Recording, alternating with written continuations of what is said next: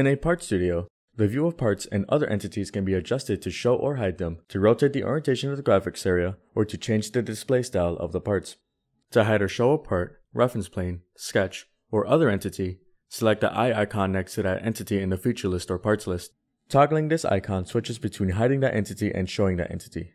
Hiding and showing different entities in the graphics area helps you view the construction of the model in a part studio, and can make it easier to view and select a specific aspect or portion of the design.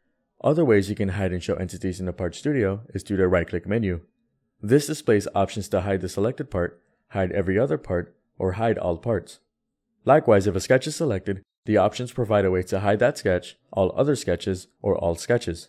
Right-clicking in whitespace of the graphics area provides options to show all or show all parts.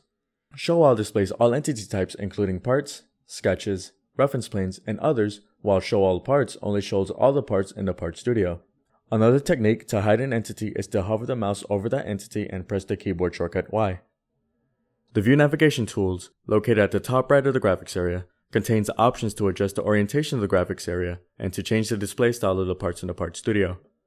The View cube displays the orientation of the graphics area that is currently being viewed, providing a reference to understand if the graphics area has been rotated. The Z of the View cube defines the top to bottom, the X left to right, and the Y front to back of the model. Selecting faces of the View cube rotates the graphics area to that view.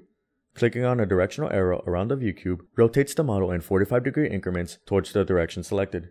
These discrete movements allow you to reposition the model with precise control. Isometric, dimetric, or trimetric standard views can be rotated to from the view options. To rotate normal to a planar face, sketch, or reference plane, right-click on that entity and choose View Normal to, or press the N key on the keyboard with that entity selected. Selecting Zoom to fit in the view options, or pressing F on the keyboard, fits the visible parts or sketch entities inside the graphics area window. Zoom to window prompts you to select a bounding box and then zooms to the window of that bounding box. The option to turn perspective on is useful when creating marketing images. Perspective shows a more realistic view of the model as the human eye would see it. This option distorts the view, showing the relative distance from the point of view of the model, creating a vanishing point. Here, you see the same part with and without perspective.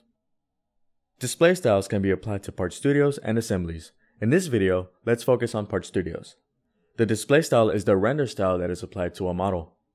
The shaded display style is the default style, which displays the part appearance and solid black edges on all visible edges to the model orientation. Shaded without edges displays the part appearance but does not display any black edges.